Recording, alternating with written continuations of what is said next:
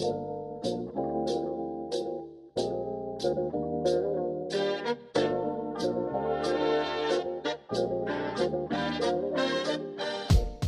it comes to hip-hop, few states and regions always get brought up first. You have New York on the East Coast, California on the West, and cities like Chicago, Detroit, and Atlanta holding it down for the rest of the country. But there's one state that you cannot tell the story of hip-hop without mentioning, and that's my home state of New Jersey.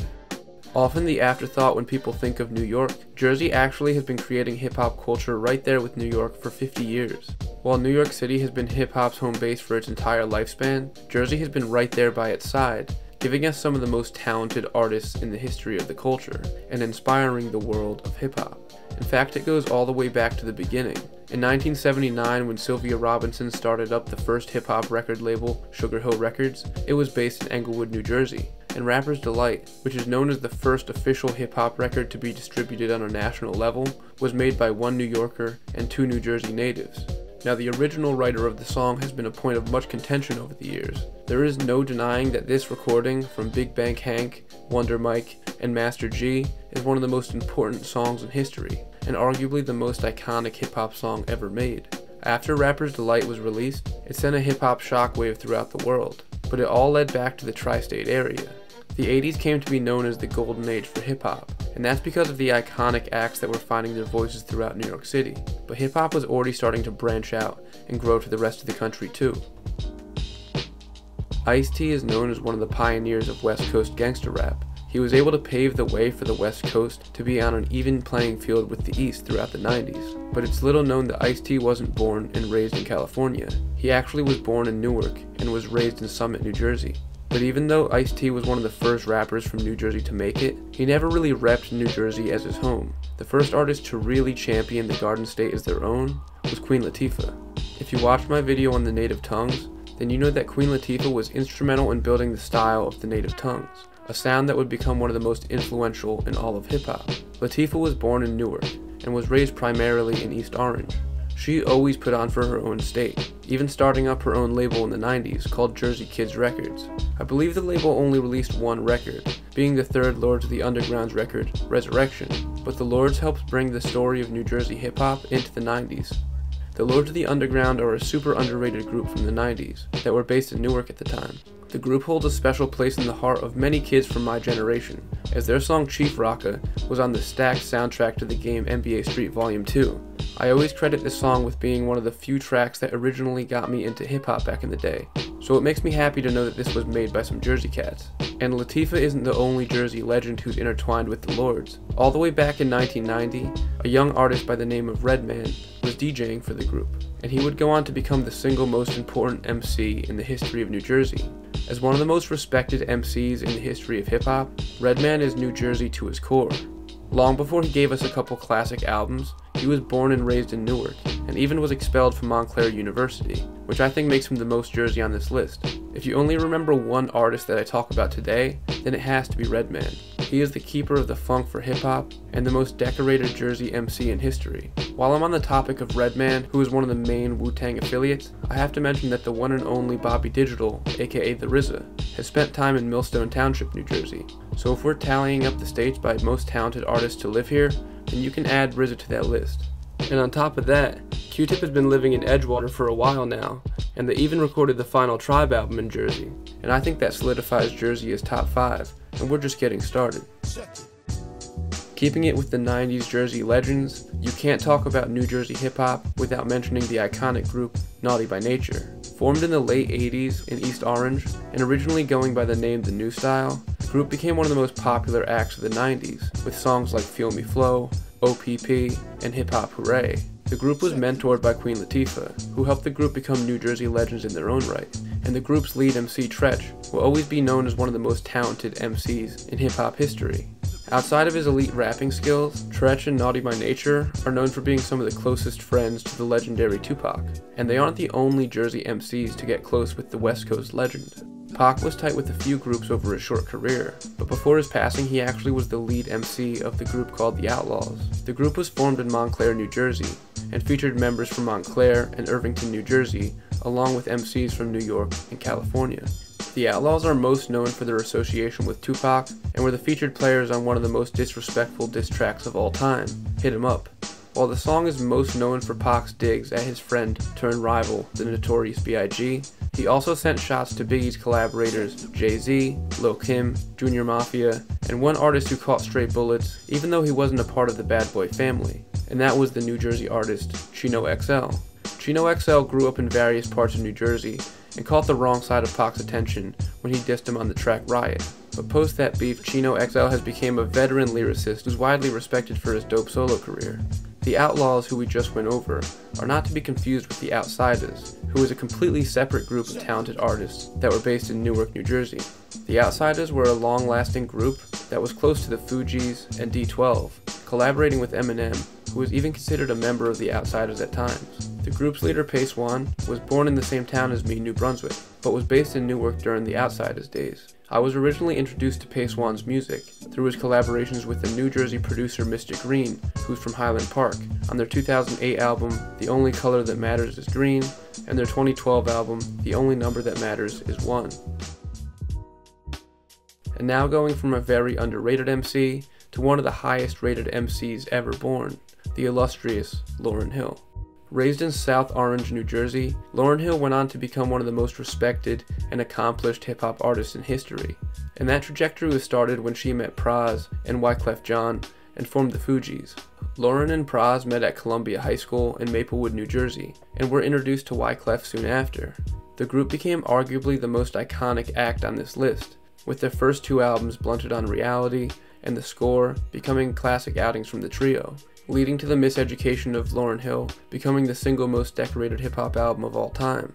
Another group of New Jersey legends is the Poor Righteous Teachers, who were based out of Trenton.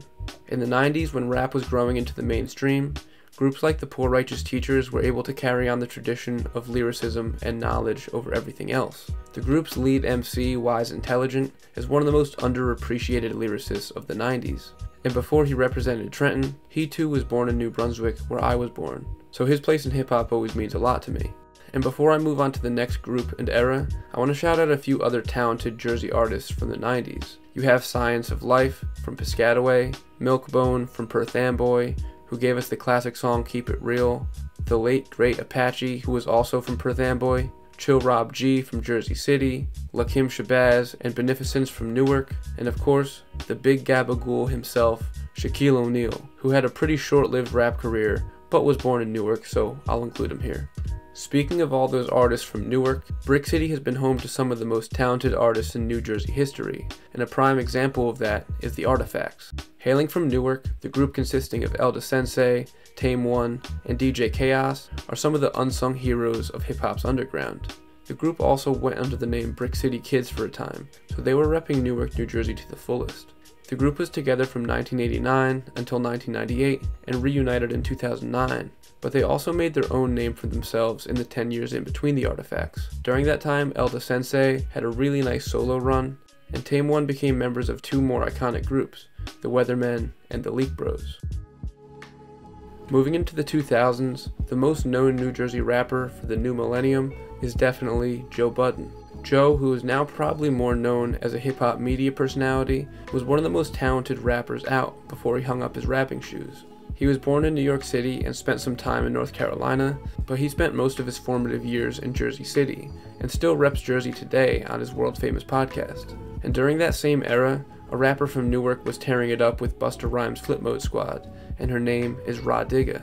Rah Digga is one of the most underappreciated female MCs of all time, and carried on the tradition of New Jersey women who are wicked on the mic from Queen Latifah. I actually didn't know that Rah Digga was a New Jerseyan before making this video, but it turned out she studied engineering at NJIT, which is pretty cool to learn. And keeping it with rappers from this era who I didn't know were from the Garden State, Joel Santana, who I always knew was repping Harlem, supposedly spent some time in New Jersey and recorded many of his later albums here. Now I really want to get into the 2010s because that's the era that has some of my favorite artists. But before I do, here's some more notable artists from the aughts. You have Sirius Jones, who's a great battle rapper from Englewood, Just Allah from Camden, who was one of the main members of Jedi Mind Tricks, MC Paul Barman from Ridgewood, who flipped his nerdy persona into a career as a highly respected lyricist, and of course Albie Al, the Jersey City legend. As we start talking about the 2010s, I want to start off by talking about a few producers, because I hadn't touched too much on that side of the art form in this video yet.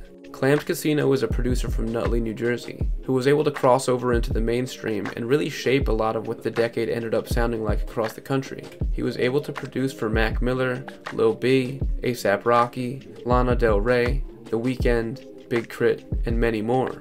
And Charlie Heat is from Woodbury, New Jersey. And while he may not be a household name yet, he's worked with many of the biggest artists in the world, most notably Denzel Curry, Lil Uzi Vert, Travis Scott, and even Madonna. Now we've covered a lot of artists so far, but at this point I'd say we're finally at what I'd call the modern landscape of New Jersey hip-hop. First up, I'm going to talk about an artist who I've talked about a lot on my channel already, the legendary Mach-Hommy, who's from Newark. Although he started releasing music in the mid-aughts, he really began picking up speed around 2017, when he and the God Fahim started to go on their iconic Dump God run. And Mach's song Newark, off of FYI, might just be my favorite song named after a New Jersey town. He may be the masked face of New Jersey rappers in this current underground scene, but this movement is rich with super talented MCs. The next artist who is rising the ranks as one of my favorite New Jersey artists ever is an MC named Crime Apple. Raised in Hackensack, New Jersey, Crime is bringing the international world of hip-hop back to the Garden State by being an incredible rapper in both English and Spanish, switching between the two with ease, making for some truly awesome hip-hop. It seems like he releases a new project every couple months, and it's always of the highest quality. Ransom rounds out the big three of heavy hitters for this scene right now. Born in Brooklyn, but he moved to Jersey City when he was 8. He and the MC Hitchcock formed the A-Team and became key players in the mid-2000s Jersey City mixtape circuit. After a co-sign from his fellow Jersey City legend Joe Budden, his career has been on a steady trajectory over the last 15 years or so, becoming one of the most reliable and talented rappers around. His work with Nicholas Craven is really what made me a fan, and he seems like he's only just hitting his prime now. Sticking with the current underground scene, there's a number of dope artists who are coming up now that are getting ready to write their own pages in Jersey hip-hop history. Perhaps my favorite of these artists is Fatboy Sharif. He's lived all around the state, but mostly calls Rahway his home, and in just a few short years, he's been able to craft a new lane for himself, melting away the expected sound of most artists and creating a showcase of abstract lyricism. A New Jersey producer who he frequently collaborates with is Roper Williams, who will definitely be one of the premier sound architects of the underground for this next generation. Another dope producer is DJ Boogavelli, and then you have Freddie Stone from Garfield, who put out a project last year called New Jersey is for Lovers, so you know I had to give him a special shout out on here. I also have to mention Micah Wright out of Jersey City. He was one of the first artists I was put onto when I started this channel, and his catalog on Bandcamp is growing into one of the hidden gems of the underground scene these days.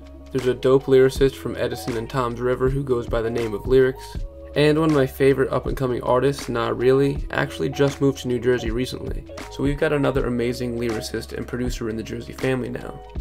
On top of them you have Vincent the Owl out of Jersey City, Brain Orchestra and Subject 5 out of Elizabeth, and then 8ix9ine the Brainchild and Papo 2004, who are quickly becoming two of my favorite artists around.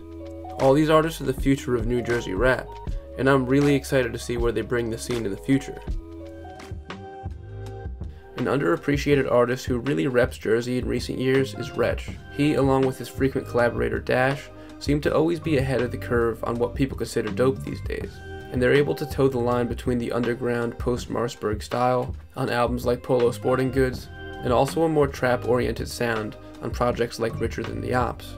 Speaking of people who are ahead of the curve and trendsetters, Odd Future is one of the most important acts for my generation, and while most of the group's members are from California, Haji Beach was actually born in Trenton, so Jersey stays infecting the rest of the country. Keeping it with some more crossover acts, 070 Shake is actually from North Bergen, New Jersey. Shake became one of the breakout artists from Kanye's 2018 Wyoming sessions, and she's put together a dope solo career since. Topaz Jones is an artist who definitely needs more love from mainstream audiences. He's from Montclair and has a few songs that became the soundtrack to my college days. I love a lot of his songs, but his song Tropicana is one of my favorite tracks ever. Mir Fontaine has been putting on for New Jersey for a while now, even naming his second album after his hometown Camden. He occupies the space sort of in between the mainstream and underground, able to spit and sing over various types of production. Another artist sort of in this same lane is Sue Surf from Newark. Most of his stuff seems like it's on the trap side of things, so I'm not too familiar with his work, but I do know that he has an album with features from Benny the Butcher, Jim Jones, and Dave East, so it looks like his sound is pretty adaptable. And staying with the trap side of things, Fatboy SSE from Irvington has been on the come up for the past few years, with some cool singing trap songs, and Coi Leray has become one of the most popular mainstream rappers of the TikTok generation. I know her most as the daughter of Benzino, but I'm glad to see that she's from Hackensack, and that there's another Jerseyan on the charts. And last but not least, as someone who was a freshman in college during the year of Fetty Wap 2015, I have to give a huge shout out to the Remy boys. Fetty, Monty, and their crew had a chokehold on the country for a good year there, and while Fetty hasn't been able to fully recapture the magic of his 2015 run, it seems like he's still going and putting out some fun tracks these days. And that just about does it. Pretty much 50 years of New Jersey hip-hop history, and I didn't even mention all the artists who moved to New Jersey in their later years. I know for a fact that Masta Ace, Q-Tip, and many more live up in North Jersey these days, so if you take all that into consideration, then I think New Jersey has to be right up there with New York and California, but maybe I'm a little biased in that.